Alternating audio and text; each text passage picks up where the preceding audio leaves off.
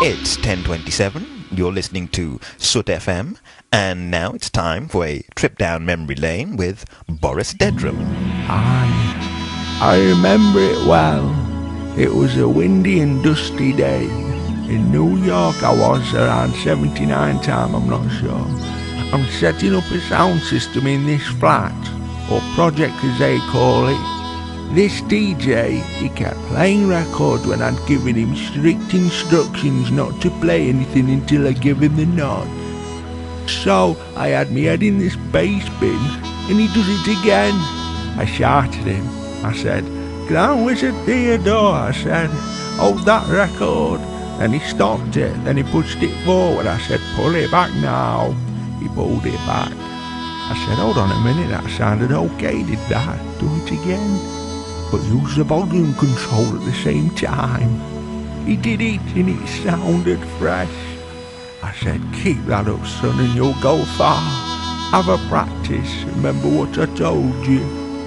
The night before, I was further south. I was setting up a party in a flat, and I said to Bamba, to the organiser, "Let's take this outside, set it up in the park.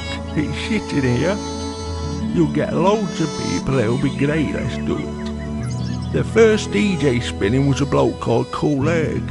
He was a really nice chap, but because we'd moved outside he wasn't used to it, and he left his records in the sun and they all got warped. Luckily I had to carry a bag of tunes, so I said to Herc, "Use mine. I've got tunes, son, I've got tunes." I said, "Start with this one. It's called Apache. Don't be disappointed, it's not the Shadows, but a cover version. See how you go with it." That was that. It was a good time all in all, but that night I had these three lads following me about, being nosy bastards, looking at what I was doing. I said to them, "What do you lot do then?" And he says, "We're rappers and he's a DJ." I said, "Do something then." He says, "Here we go. Here we go, here we go." I said, "Stop there, that's Bobby's that. Why do you want to become MCs anyway?"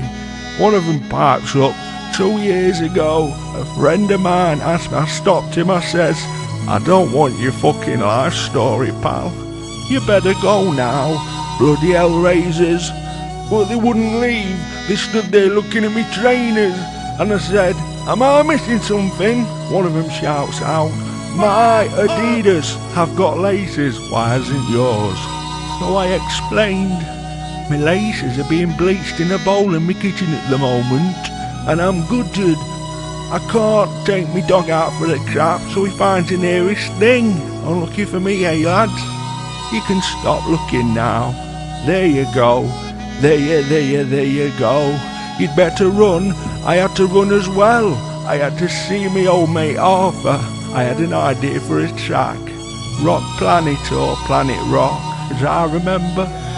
He thought it was a shit idea and said, "Stick to being a hip-hop roadie, Boris.